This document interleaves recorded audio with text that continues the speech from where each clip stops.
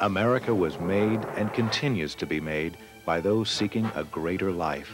The Chinese, the Italians, the English, the French, the Japanese, the Germans, the African Americans, the Dutch, the Native Americans, the Spanish, the Portuguese, the Scandinavians, the Indians, the Irish, the Russians, the Polish, the Arabians, the Peruvians, the Greeks, and the many others that have come from the many lands of this world.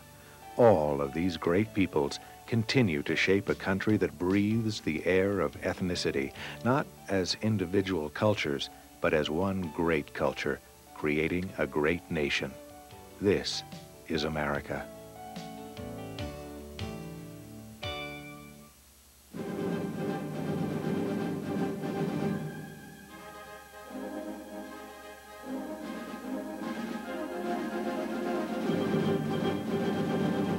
With the original 13 colonies settling into their own, and England and France feuding over control of the New World, the struggle for complete ownership of America was underway.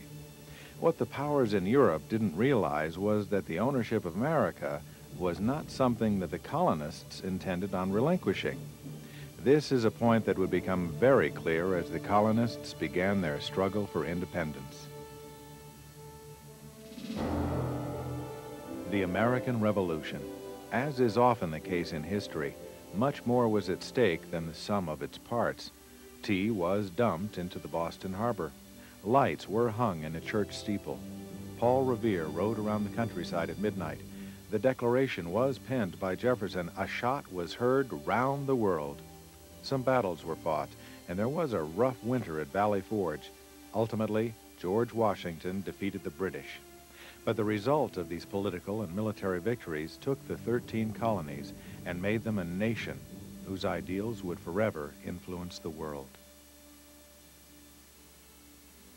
It would take decades of battles and thousands of casualties, but a nation's independence was to be won.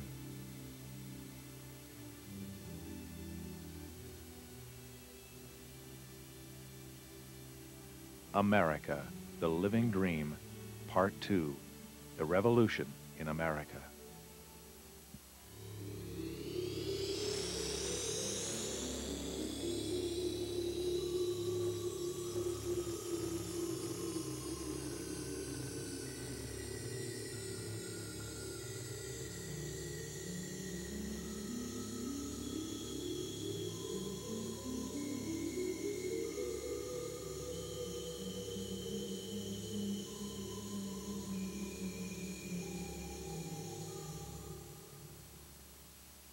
King Philip's War, despite what the name may suggest, was not the first in a series of wars with England.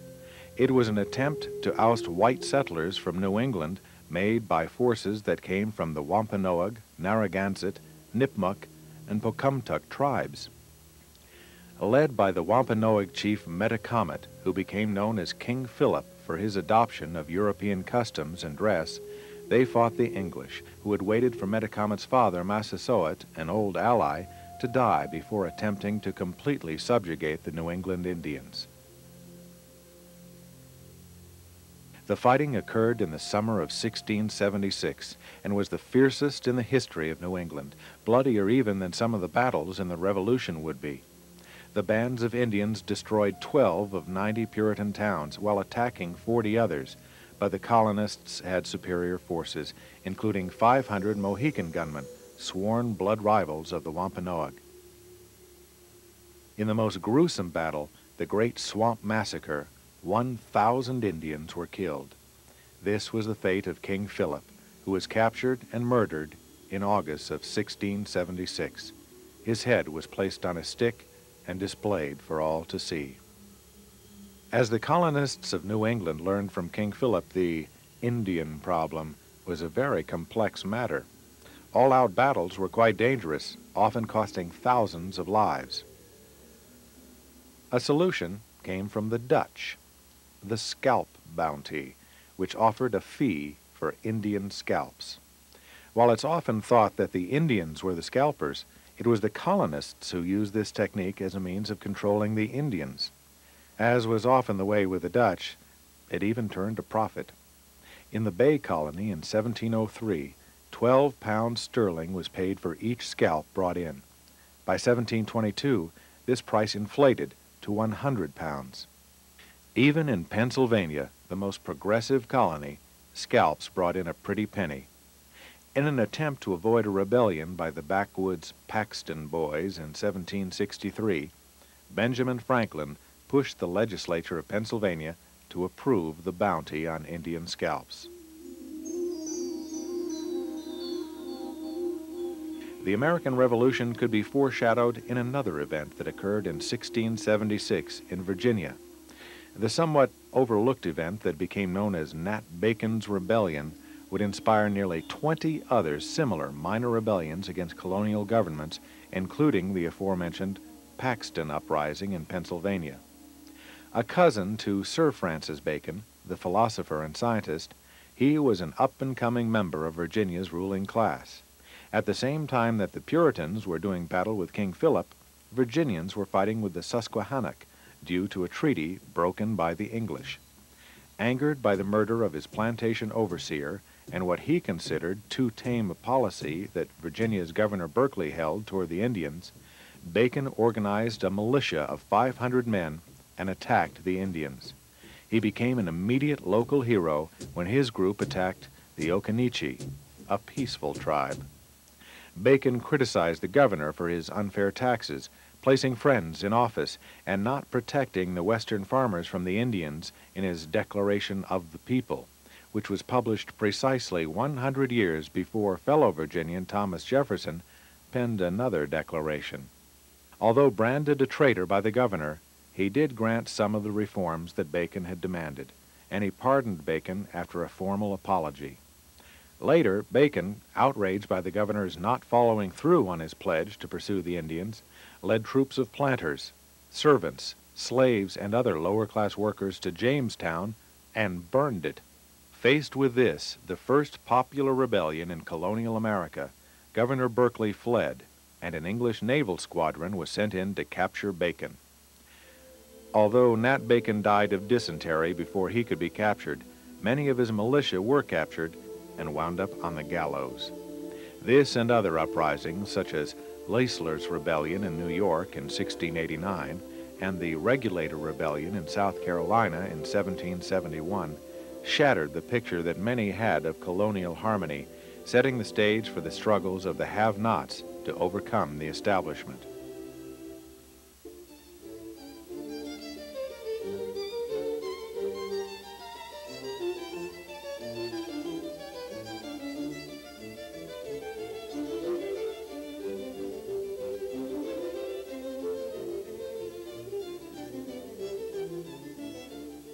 Another revolution that occurred in the mid-1700s from around 1730 to 1760 was the Great Awakening.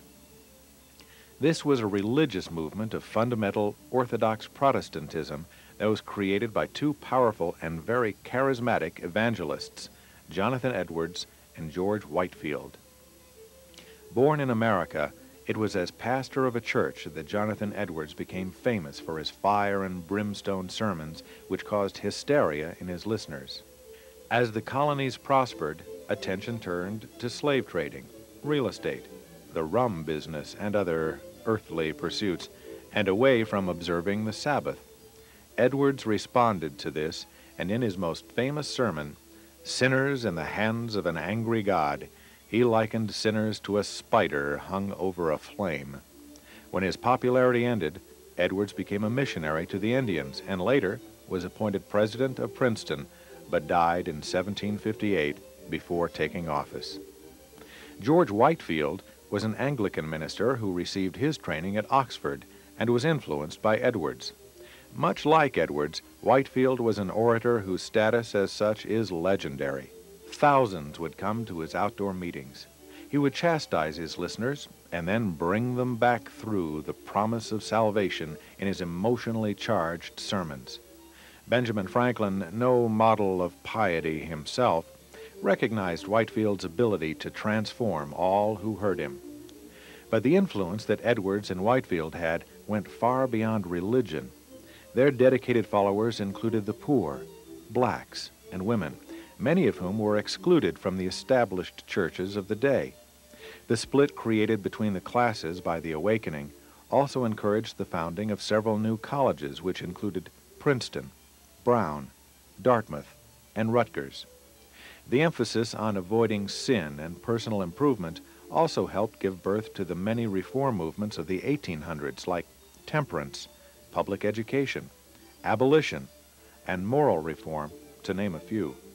And this new religious force began the loosening of the tie between church and state, a spirit that would become embedded in the Constitution.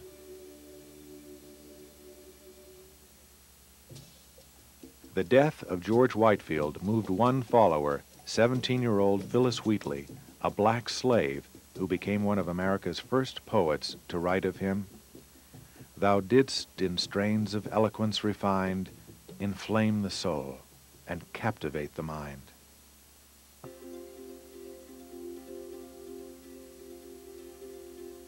The New York Weekly Journal was founded in 1732 by a wealthy landowner named Lewis Morris, and like several other publications before and since, the journal used techniques that had already become an American tradition. Reporting the news? Well, not really. Mudslinging and axe grinding worked much better for the journal. Better, that was, until the target became New York Governor William Cosby and his allies. While the governor was good enough to overlook the front-page polemic on the right of the people to be critical of their rulers, it was the back-page advertisements that angered him. The advertisements, as they were called, were more like slightly masked attacks on the governor that likened him to a monkey and his supporters to spaniels.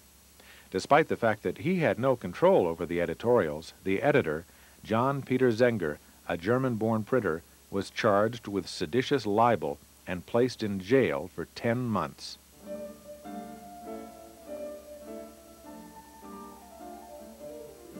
At Zenger's trial, his attorney, Andrew Hamilton, a Philadelphia lawyer, made an argument that the articles in question were true and therefore weren't libelous.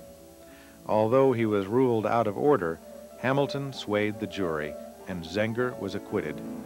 Hamilton praised the jury's verdict, saying, "You have laid a noble foundation for securing ourselves that to which nature and the laws of our country has given us a right, the liberty both of exposing and opposing arbitrary power by speaking and writing truth."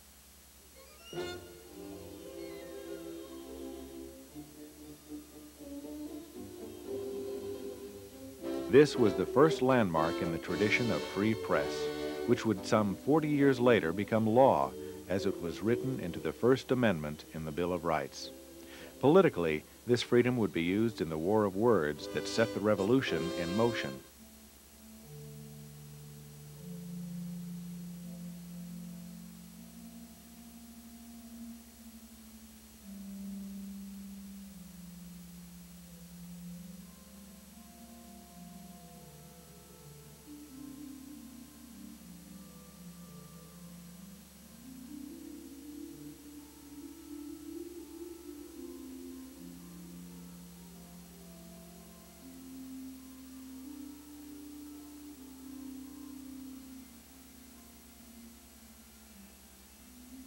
The French and Indian War, unlike what the title suggests, was not a case of the French battling against the Indians.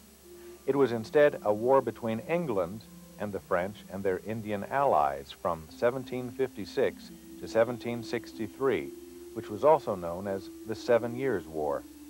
The conflict began when a 22-year-old planter's son was sent to the backwoods of Pennsylvania in 1753 to tell the French that they were trespassing on territory that belonged to Virginia. The French corrected the young Virginian, informing him that it was their intent to take Ohio. Upon returning, the young man, who had no military experience, was made a lieutenant colonel and given command of a militia force of 150 men. He returned to battle the French and found they were occupying a fort on the site of Pittsburgh called Duquesne. Although badly outnumbered, the young commander fired on the French, constructed a fort which was appropriately named Necessity, and even took prisoners, but he was eventually forced to surrender and sent back to Virginia by the French, where he was hailed a hero for battling so courageously against sworn enemies of England.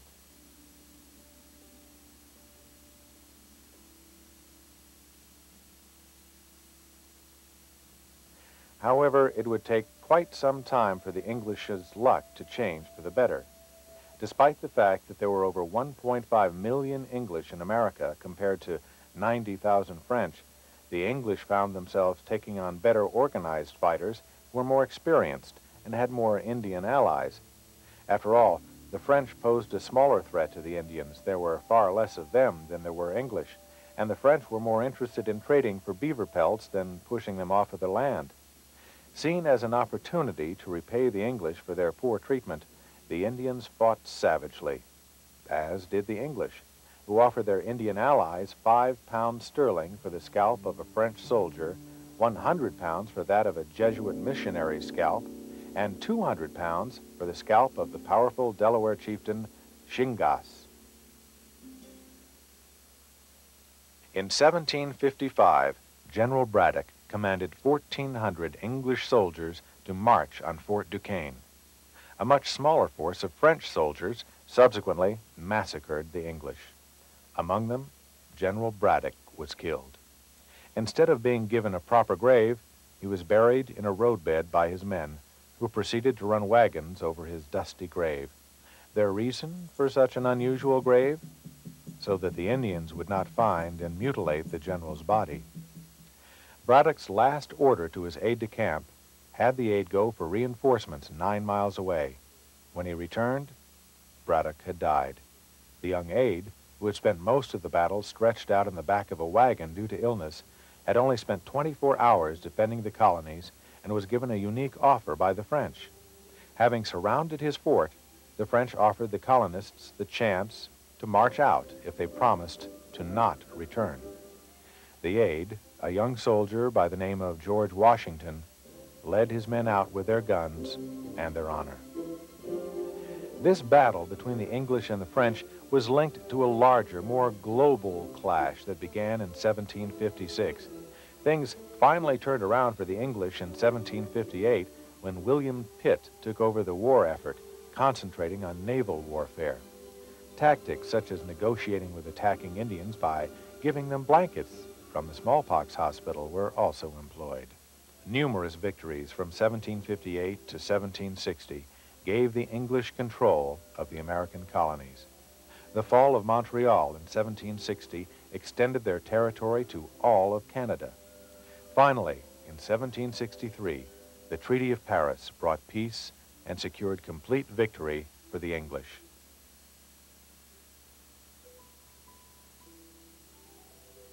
In the aftermath of the French and Indian War, England was left with an enormous wartime debt to pay. It was the belief of the rulers in London that the colonies should pay for a portion of the costs of defending America, as well as the yearly costs of administering the colonies. The result came to be known as the Sugar Act of 1764, which was levied by Parliament and placed tariffs on sugar, coffee, wines, and other products that were imported into America in large quantities. Suffering from a post-war depression, this act hit American merchants and consumers quite hard. It was this that also inspired James Otis, a vocal radical leader from Massachusetts, to pen one of the most famous and inspiring slogans from the Revolution: "No taxation without representation." The colonists, while outraged by the lack of political influence they had, did have the wisdom to know that even if they were granted a handful of seats in Parliament, it still wouldn't amount to a political pile of coffee beans. What it did point out to the American politicians, though, was that a wedge was being driven deeper and deeper between Mother England and her colony. Any sort of real resistance to the Sugar Act did not materialize, and the colonists began to accept the tax. And it was accepted until Parliament, who was given an inch, tried to take a mile. The Stamp Act of 1765 placed rigid tariffs on almost every type of printed matter, be it a newspaper, a legal document, or even a pack of playing cards. While the Sugar Act reflected Parliament's ability to tax trade, the Stamp Act was different. It corrected something which placed a thorn in the side of colonial America. Protests from America were now very clear and grew violent as rioting broke out. In Boston, an angry mob destroyed the house of Governor Thomas Hutchinson. In New York, the home of the officer in charge of the stamps was ransacked. A boycott of the stamps was followed by a general boycott of English goods. Hard hit by the colonists' tactics, merchants in London pleaded with Parliament, and the law was repealed in 1766. One member of Parliament opposed to the act coined the phrase "Sons of Liberty" in describing the headstrong colonists, a term that was very quickly adopted by the men in every colony. It was this act that would inspire American forces to begin gathering right under England's nose.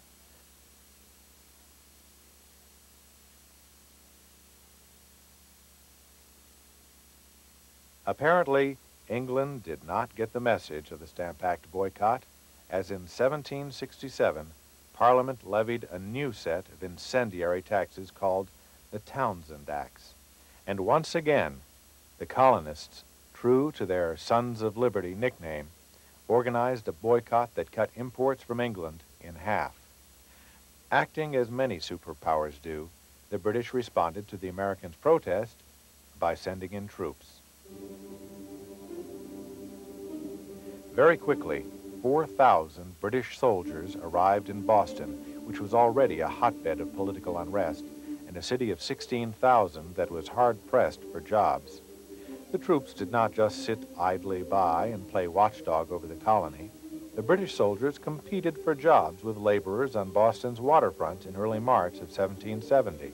Fights often broke out between citizens and soldiers and came to a head on March 5th, when a mob of hard-drinking waterfront workers confronted a detachment of 9 British soldiers. The mob threw snow and ice mixed with rocks at the soldiers. The mob began to yell for their blood, and the soldiers became understandably nervous. Someone, most likely from the crowd that had gathered, yelled, "Fire," and the soldiers shot. 5 bodies fell to the ground, including Crispus Attucks, who was the first to die. A black, or perhaps Indian mulatto sailor, he would become what many consider the first casualty of the American Revolution.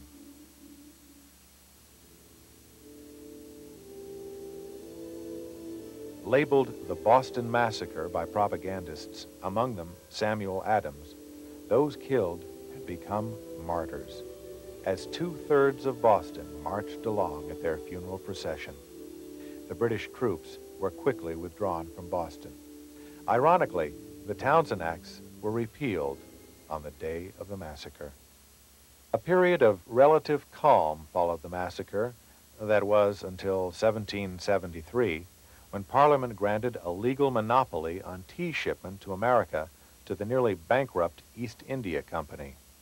Adding insult to injury, only selected loyalist merchants, such as the son of the governor of Massachusetts, were allowed to do tea business.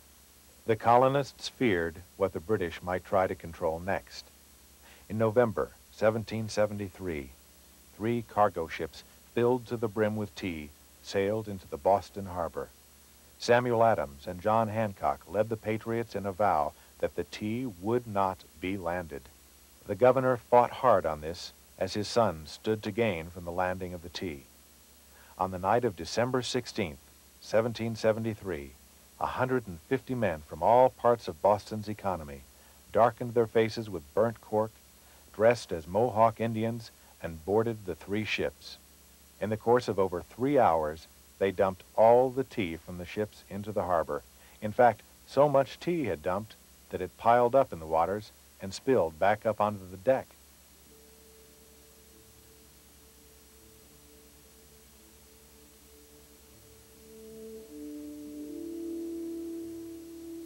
The Boston Tea Party was the definitive turning point in the struggle for independence, as it moved King George to say, "The die is now cast. The colonies must either submit or triumph."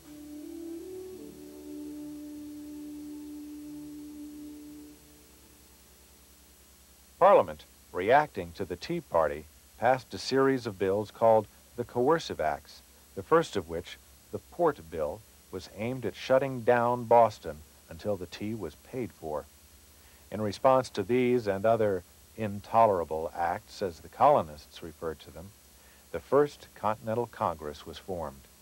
56 delegates from every colony but Georgia met in Philadelphia from September 5th to October 26th, 1774. Despite the presence of both moderates and conservatives, John Adams privately worried that "we have not men fit for the times. We are deficient in genius, in education, in travel, in fortune, in everything." But that seemed not to be the case, as they adopted a resolution responding to the Coercive Acts, organized a boycott of British goods, and passed 10 resolutions enumerating the rights of the colonists and their assemblies. They arranged for a second session if necessary, and although they did not declare independence, the revolution had begun. All that was needed was the first shot to be fired.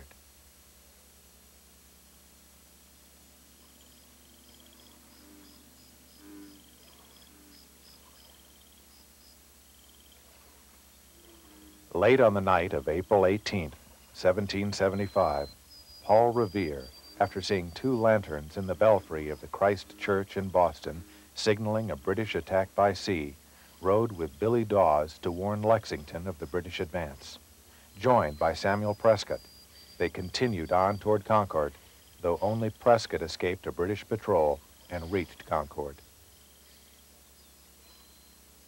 In Lexington and Concord, fighting had resulted in bloodshed, and when the Second Continental Congress met on May 10, 1775, they knew what had to be done.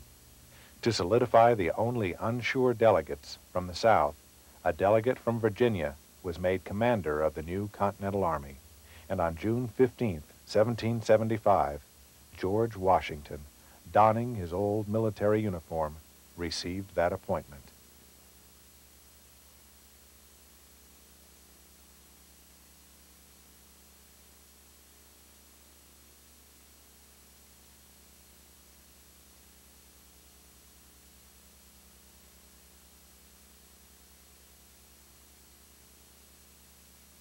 At the Battle of Saratoga, the British general Simon Fraser heard a weird turkey gobble as he led his corps near the woods of Freeman's Farm.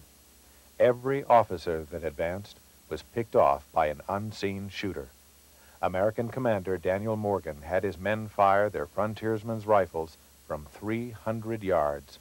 Morgan used the turkey gobble to signal orders to his men. Also at the Battle of Saratoga, Benedict Arnold was second in command to General Horatio Gates, whom he disliked. In disagreement with his tactics, Arnold's request to be relieved of his command was granted. But when battle broke out soon after, Arnold cried, "No man shall keep me in my tent today," and raced off into battle. He received an injury when his horse was shot and fell on his leg, leaving Arnold with a permanent limp. And although Arnold's charge was considered the decisive factor in the battle in the eyes of the defeated British commander, General Burgoyne, it was ignored by the American commander. Instead, Gates charged Arnold with disobeying orders and made no mention of his heroics when reporting the great victory to Congress. At another point, a British force headed down the Mohawk Valley toward Albany with 1,000 Iroquois Indians. Benedict Arnold, the American in charge of fending them off, was badly outnumbered, but had an idea. He had access to a madman. The Indians believed that an insane Tory named Hon Yost Schuyler spoke with the voice of the Great Spirit. Arnold held Schuyler's brother captive, and through threats he got Schuyler to tell the Indians that an overwhelming force was approaching. Mysteriously, the British found that their Iroquois allies had disappeared in the night, and Arnold was able to turn back the invasion without firing a shot. Earlier, before the war had officially begun, Benedict Arnold decided to attack the British fort at Ticonderoga. At about the same time, Ethan Allen and his Green Mountain Boys got the same idea, and the two met unexpectedly on the way to the fort, and immediately there was an argument as to who was in charge. While Arnold hadn't raised any troops yet, he did have written authority from Massachusetts and a new uniform. Allen had his unruly Green Mountain Boys. After a shouting match filled with threats, the two finally calmed down enough to launch a joint attack. Although they approached the fort side by side, when they got close, Arnold and Allen began to race each other. Despite their almost comic behavior, they succeeded in a bloodless capture, since the British force had no idea they were coming. Allen's lasting fame for this event is due to the fact that he put his experiences in a book. In it, he found it easy to solve the problem of command. He simply did not mention Arnold.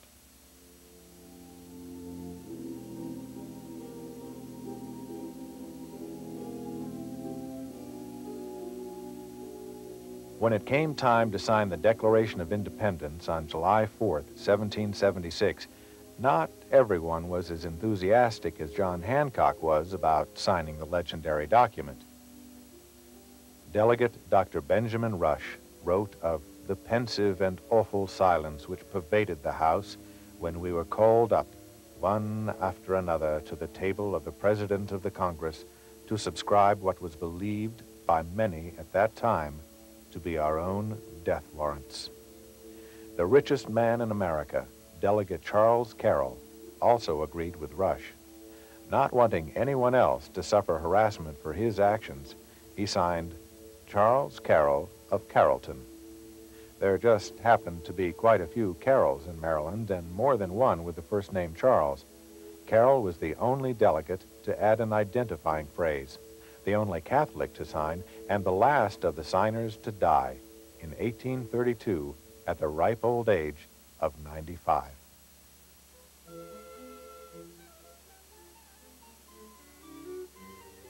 Benjamin Franklin, who at the signing of the Declaration said, "We must indeed all hang together, or most assuredly we shall all hang separately," was one of the most fascinating men of the Revolution.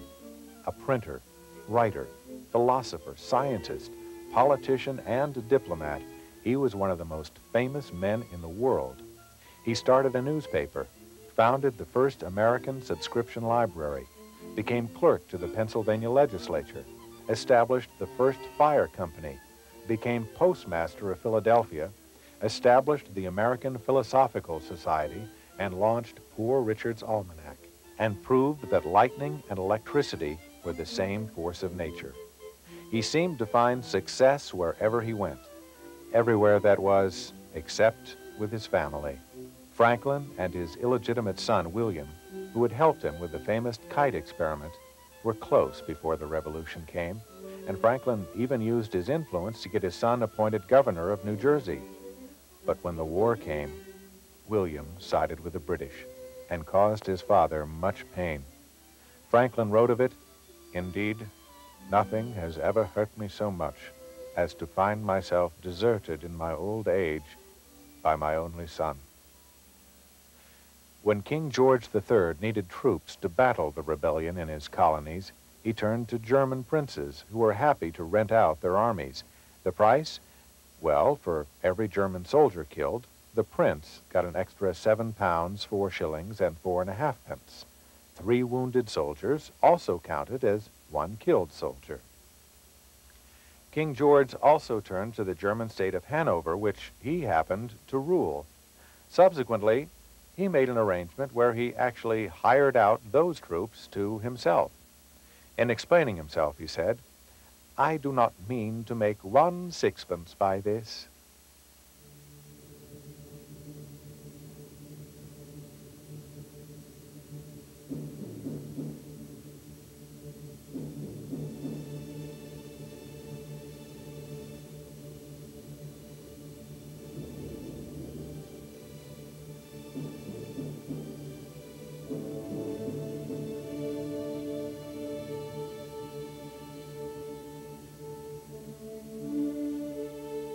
While George Washington prepared to cross the Delaware River on Christmas night in 1776, the Hessian commander at Trenton, Colonel Rahl, was drinking applejack and playing cards.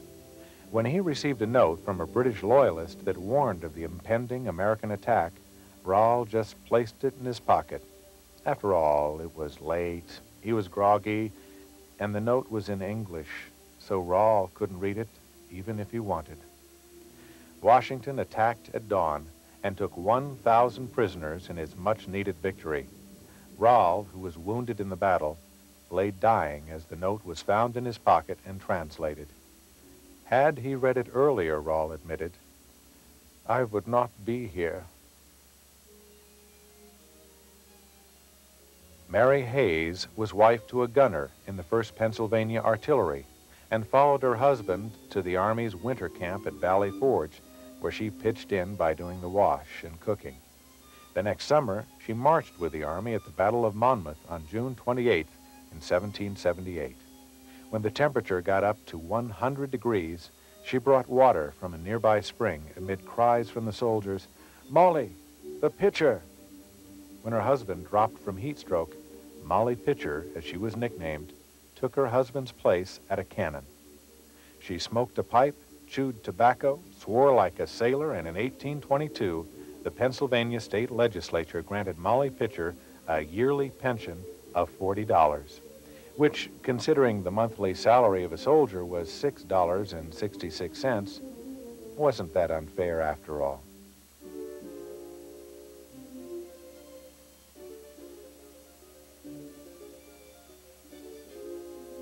In the middle of the winter of 1778, George Rogers Clark led a raid on Vincennes with only 130 men. They marched 200 miles, including wading for miles through ice-cold water, and arrived at the fort entrenched by the British. Knowing he was outnumbered, Clark applied boldness and a bluff, approaching from behind a low range of hills at dusk, which allowed his troops to be hidden while they marched with 24 flags and banners, giving the impression of a much larger army. The flags were flown from extra long poles and were used repeatedly as the men marched around and around the same hillock. Once dark, Clark finally led his men near the fort, shelling in pauses to give the appearance of reinforcements. After several days, the British Colonel Hamilton was intimidated into surrendering. When captured by the Americans, Hamilton asked, Colonel Clark, where is your army? And when he realized the truth, Hamilton turned away with tears in his eyes.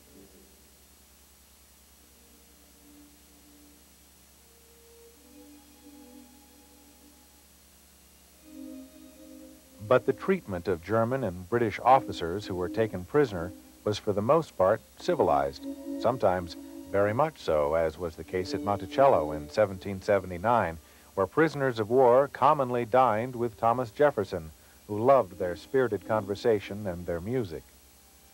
American officers encamped at New Windsor, New York, awaiting the peace treaty that would end the Revolutionary War, were not always treated as well. Angered by lack of payment and the ineptness of the Continental Congress, the threat of a military coup was real. In an attempt to change their minds, Washington gathered his officers together and delivered a speech that did nothing to change their minds. It was only when Washington attempted to read them a letter and then stopped to fumble for his glasses, uttering, Gentlemen, I have grown gray in your service, and now I'm going blind, that the coup was averted, as some officers were actually moved to tears.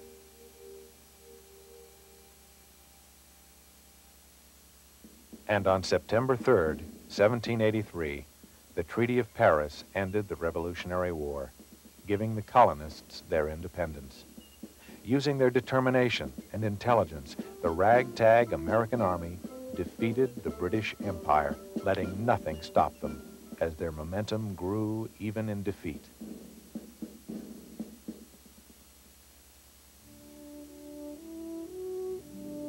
Aided by the French, who perhaps wanted to get back at England for the 7 Years' War, American independence was an idea whose time had come, a historical inevitability that gave birth to a nation that was now recognized as its own country.